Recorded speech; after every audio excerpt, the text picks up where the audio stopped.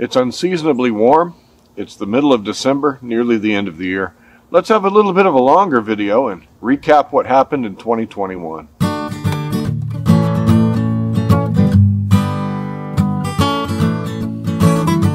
While 2021 was a good year for the garden, despite all the problems we had. So what I'm going to do today is take a look back on 2021.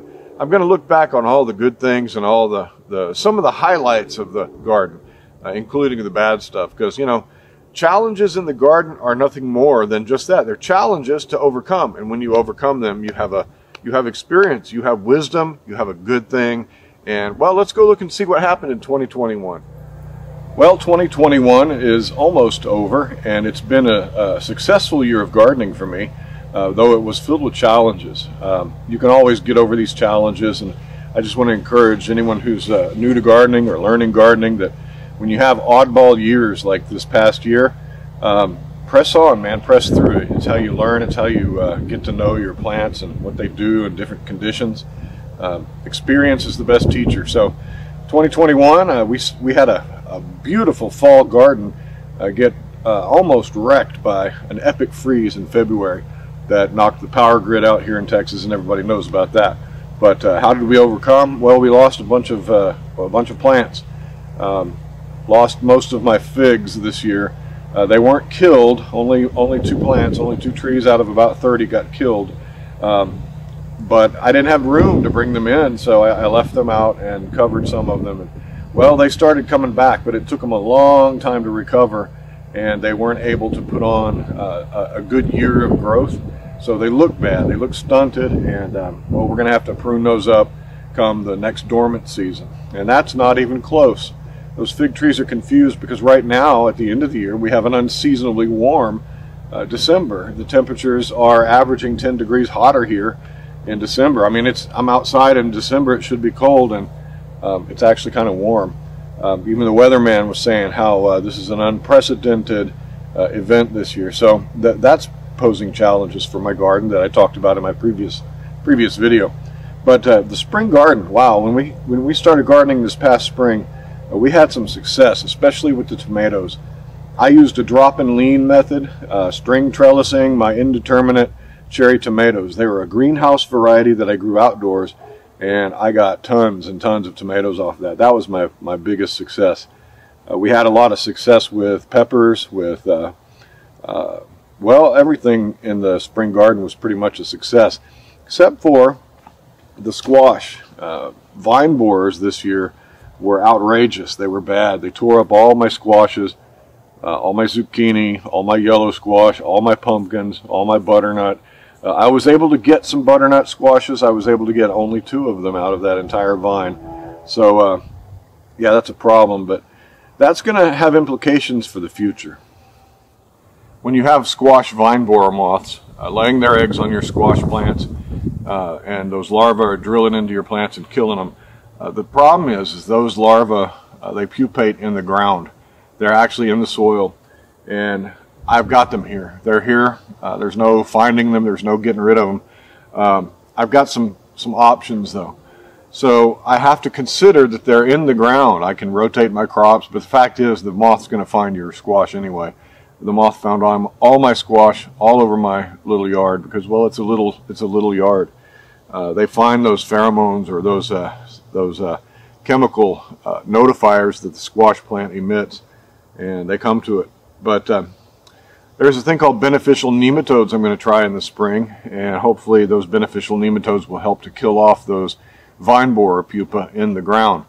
I've dug up several of them while working in my garden and eliminated them, but yeah, you can't get rid of all of it, and even if we do get all of them out of my yard, out of my garden with the nematodes, they're just going to fly right back in. So here's what I think I'm going to try. I'm going to try to grow some squash again in the spring. I can't not try. And I'm going to grow them in fresh soil in pots, large pots, and I might try to exclude the vine borer moth by covering them with like a screen, like a mesh.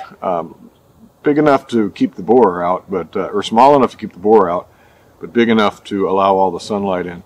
And I might try to plant bushing varieties instead of long vining varieties, and well, we'll see what that will do. That should exclude the vine borers, and it should keep us into some squash. The other thing is just plant early enough to avoid the vine borers. They usually arrive in the middle of the spring or the late part of the spring. And oftentimes you can go ahead and plant early and get a couple of harvests. That's what we did last year. We had a good harvest of yellow squash. 2021 was also a year filled with pestilence. And when I say pestilence, I mean bugs and invasions of bugs. Beginning, of course, with the vine borers. They were horrible this year. I had army worms in my tomato plants. Ironically, well, not ironically, by design, my tomato plants that survived were hybrid tomato plants, and they had been designed to be more hardy against pests. And, well, the army worms mainly attacked my heirloom varieties, and I lost most of my heirloom varieties. I had a virus in one of the heirloom varieties. 2 plants had to be removed because of a tomato virus. But the army worms, yeah, I haven't had army worms in the numbers I had. We were able to easily control them with BT. But I also saw tomato hornworms for the first time in any numbers this past growing season. I've never had any tomato hornworms like we had this year, and big, fat, juicy ones too. So those are easy enough to deal with. You just pick them off. But yeah, the tomatoes, we had success with the hybrids, and we did not have much success with the heirlooms. So this coming year, I'm going to grow that particular hybrid again, and another variety that's a hybrid as well. And we're going to grow them with the same method. The string, train these up a single string, and we're going to lean them as they grow so they can grow indefinitely. I don't think I'm going to put in as many plants, though, because that really took up an entire garden bed. My largest of my 3 beds were all tomatoes last year, and I think I really only need half of it to be filled up with tomatoes. And the other tomatoes I'll grow in containers. That's the plan for now. The spring 2021 garden also featured several kinds of hot peppers. I had my ají charapita, I had some bird peppers, I had some cayenne peppers. I had some good peppers this year, lots of them too, and that's always a success growing peppers here. It's almost like you can't fail. They don't really attract many pests except maybe leaf miners. We had that, but peppers just push right through that. And we kept those chilies and those peppers in the garden well into the summer, and well, we took them out to make room for the fall garden. But yeah, that was a big success.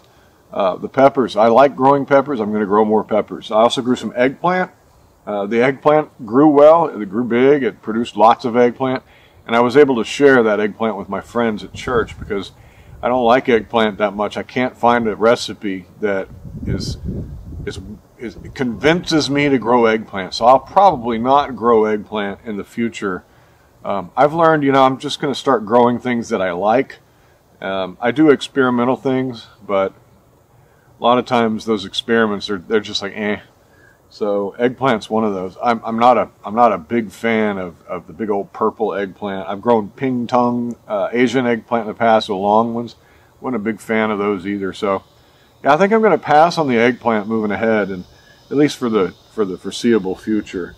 We grew lots of herbs last year. I had a wonderful herb garden that's still going strong, and I encourage you, if you have any kind of small space, grow herbs in it, and grow lots of herbs, lots of variety. Having fresh herbs in the kitchen, it's been great. This year has been wonderful for the herbs. I also grew spring onions, bunching onions, a Japanese type from Kitazawa seed, and man, I've still got some growing out here, and you'll never be out of your supply of green onions.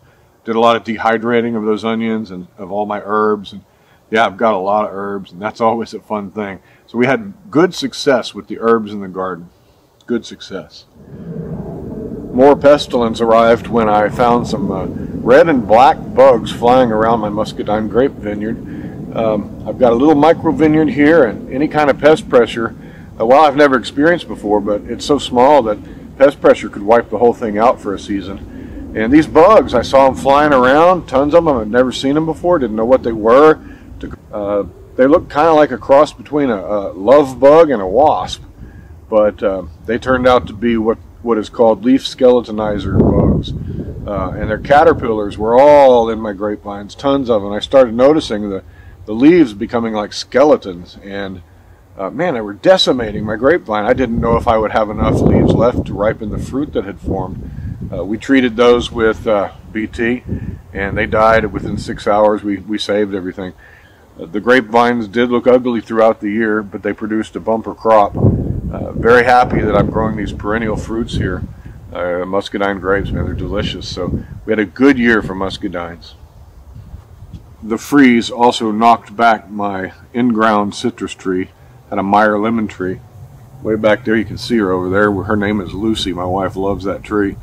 Lucy has bounced back from above the graft where she was frozen down to the ground. We had to cut everything off of that tree just about and wait. We were told by people who know about citrus not to give up on it, just to wait. And sure enough, in the summertime, that plant started growing new branches out of the wood that was above the graft. So we know it's true to type. We got ourselves Lucy back. So Lucy won't produce fruit this year. Obviously, it's all vigorous new growth. Citrus generally produces, later on after it's put on some new growth. I think the Meyer lemon produces on second-year wood. So maybe we could get some fruit next year. But what I'm going to have to do is get in there and trim Lucy up. I didn't prune Lucy very much when we first planted this tree because I didn't know much about it. But as I learned, I started trying to trim that tree up and keeping it small, keeping it in shape, keeping it open, and we had hundreds of pounds of fruit off of that one tree. But the thing is, what can you do with 100 pounds of Meyer lemon?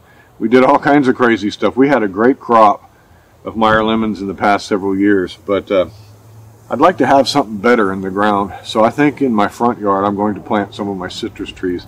The citrus has done well for me this year. I had a Satsuma orange that produced about 50 fruits for me out of a 30-gallon pot, and so that was a success. I've been eating those things for breakfast, and it's a wonderful thing to have fresh citrus. The good thing about having citrus in a pot and keeping them small is if you do get a freeze, you can take them and shove them in the garage or put them indoors, and they'll make it through. So I've got success with my citrus, and that was good for this year. In Zone 9A on the Texas coast, we can garden year-round in most years.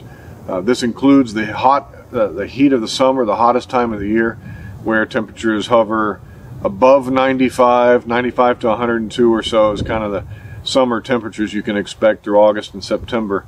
And the night times are just, in the high 80s or mid 80s.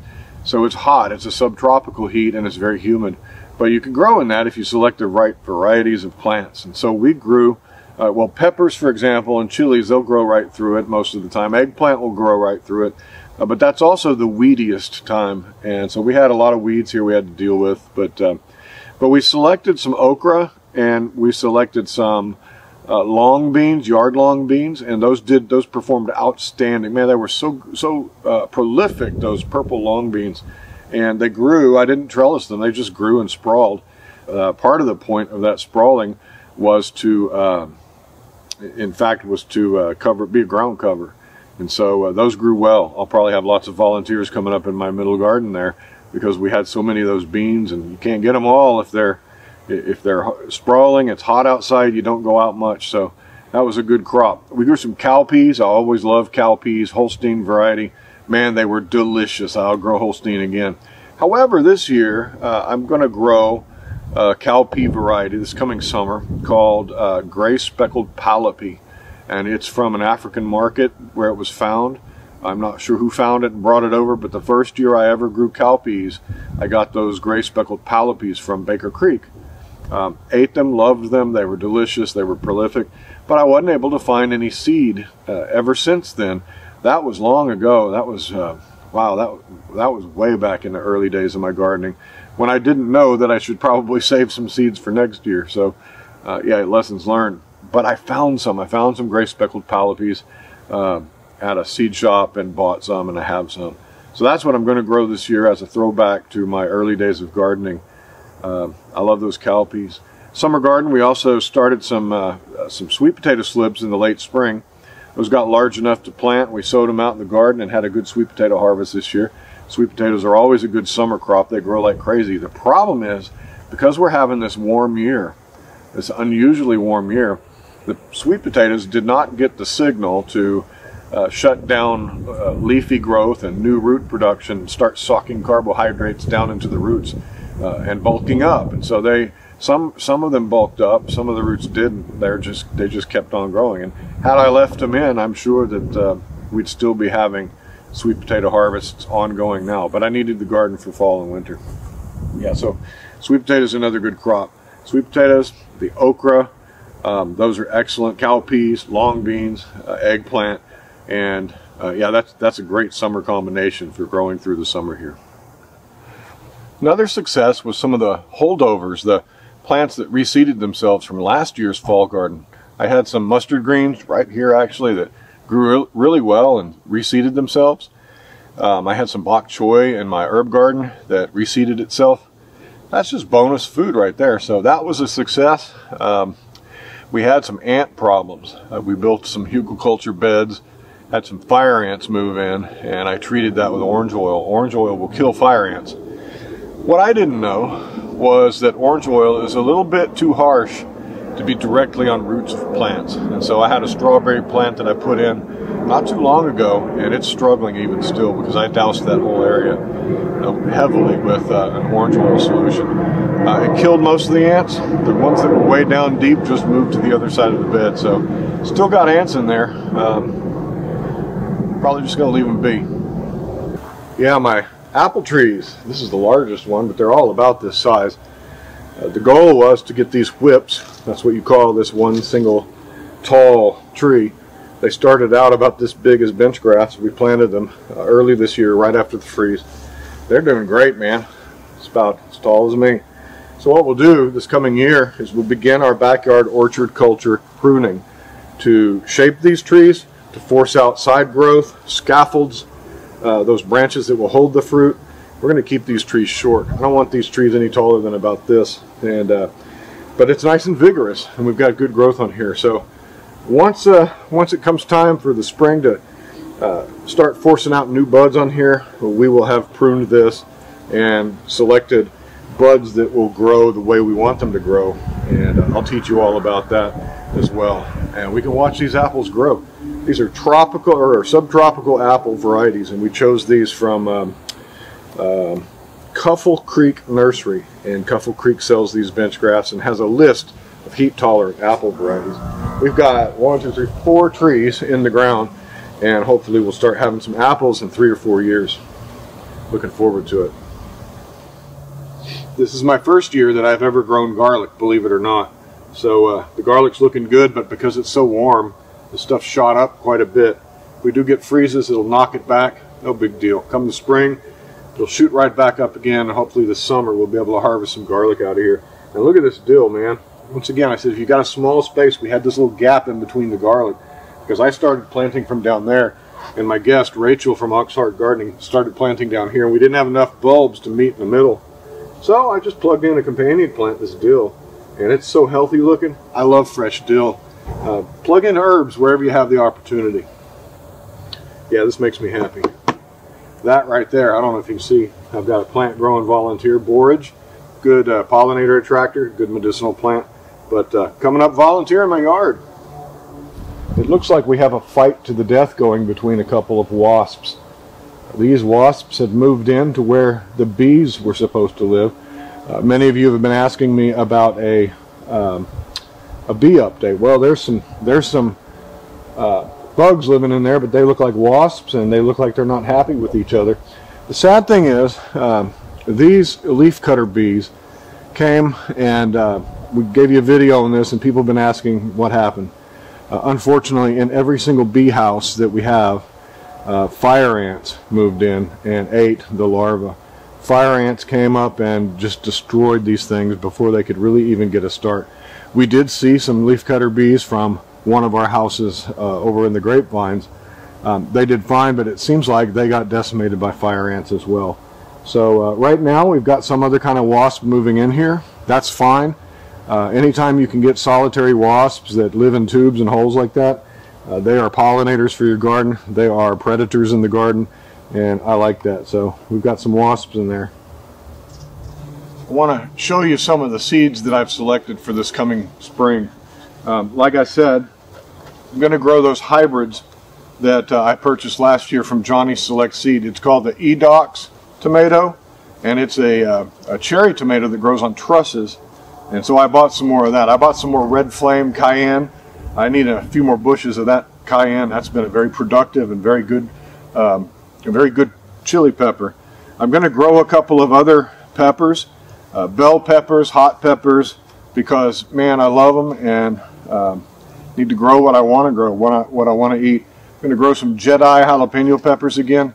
I've got a 3-year-old jalapeno pepper back there that I'm going to pull out. I'm done with it. I don't like those jalapenos. It needs to have some heat, so I'm going to grow some more Jedi jalapenos. I'm going to grow some pickling cucumbers, and I'm going to try a couple of different kinds. I got one from Johnny's Seed. I got some from Seeds for Generations. Seeds for Generations. If you use my link down below, you'll help support this channel. This is a family-run business, a wonderful family, and they've got a great selection of seeds. I love what they're doing. I'm going to grow this ancho poblano pepper. I got to have poblanos, and last year's poblano peppers that I grew, they didn't get big. They were small. So I'm going to try this particular seed stock. I'm going to grow some beets in the spring. I'm going to grow some pole beans because I'll eat them. Here's another cucumber I'm going to grow, and we're going to make pickles again. I love pickles, man. I love fermenting, and so not to grow the things I like, well, that's just crazy. One of the things we suffered from pestilence-wise in 2021 was cucumber beetles, and so I showed you how to treat those with spinosad, and that knocked them back pretty well. But that was just another infestation that I wasn't ready for, and I had never had in the past. I mean, you see a cucumber beetle here and there, but this past year, man, they were all over the place, and you could see the damage they were doing. I'm going to try again with the squash. Going to try again in different manners. I'm going to grow some Roma tomatoes. I've skipped out on Romas in the past several years, but you got to have Roma tomatoes, man. Herbs, basil, lettuce. Going to grow some chives. Probably grow some turnips in the spring as well. But here's those seeds I found. The gray speckled palipy. Gray speckled palipy I found from the Experimental Farm Network, and these seeds are going to be good. They come, like I said, they come from Africa specifically. They come from a market in Botswana, and yeah, these are going to be very good. And while I was there, I saw some other seeds I'd like to try, so we'll see. That's a little preview. Oh, I got my Kitazawa seeds. I love Kitazawa for Asian greens, Asian produce. I like Asian food. I like to cook. So I need some of that Korean pepper. I don't know how to pronounce it, but this is the pepper that Korean pepper flakes are made with that goes into kimchi. So I'm going to try to grow my own. I got some serrano peppers from Kitazawa. I'm going to grow some of these good Mexican peppers. And I got a variety of different kinds of Japanese herbs and onions. I got some, these are the ones I grew last year that were so good. Bok choy, pak choy, that kind of stuff. So always got to have my Asian greens, my Asian herbs, and we're going to grow some of that. So this spring, I'm also going to grow some onions, some bulbing onions. Building a garden bed in one of my raised beds over there, and we're going to plug in onions. They should be here, yeah, maybe in a week, and I'll show you how to plant those onion starts. Got to get them in. I love to have those onions. I tried to grow onions in the past, and I had some success, but I have a lot to learn, so we can learn together. This is home of the onions. Getting this bed ready. This is a hugelkultur bed, so I will actually need this to be topped off to give room for those onions to bulb up. So that's what those bags are for. There's some nice looking cilantro and parsley. Yeah, that's looking good. Growing like crazy because it's warm. It's so warm that I'm worried this cilantro might bolt. But that's okay. If it bolts, then we get coriander seed. My elderberry here was knocked back by the freeze, but started to put on new growth in the summer. So that's going to probably need some trimming and pruning because that's just too spindly. This is how crazy the weather is. My muscadines think they can fruit again. These will not ripen, obviously. All the leaves are currently falling off these trees as they sense the time of the year. It's time for them to go dormant, and we can trim these up. But yeah, isn't that crazy? December, putting on fruit.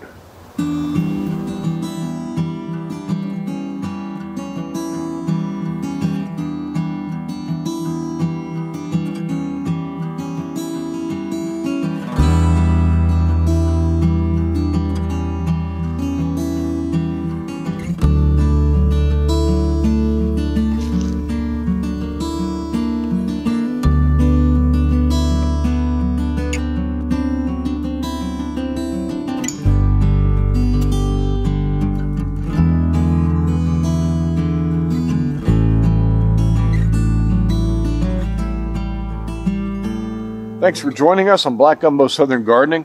If you like gardening in a small context like this, if you want to learn how to grow things in a backyard, please follow our channel. I invite you to subscribe to us. Even if you're not Zone 9A, you can pick up tips and hints on gardening in this context, a small garden. And like us on Facebook, follow us on Instagram. Talk to you next time. Bye-bye.